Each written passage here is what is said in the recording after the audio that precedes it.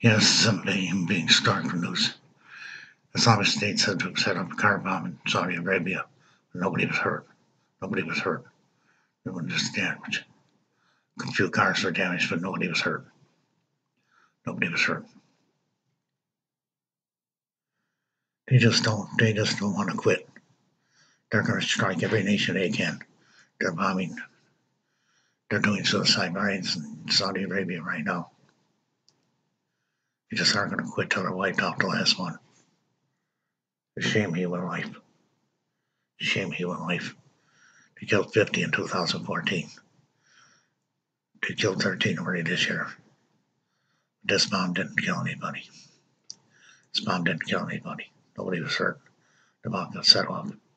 Nobody's even around. The car bomb exploded, damaging a few cars, but that's it. They're going to quit.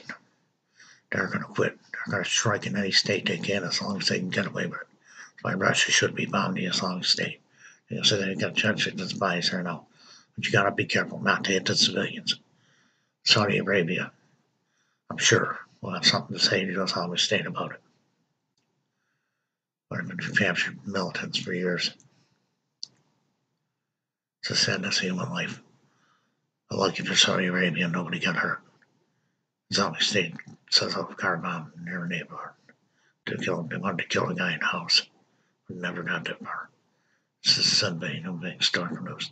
Thank you for watching.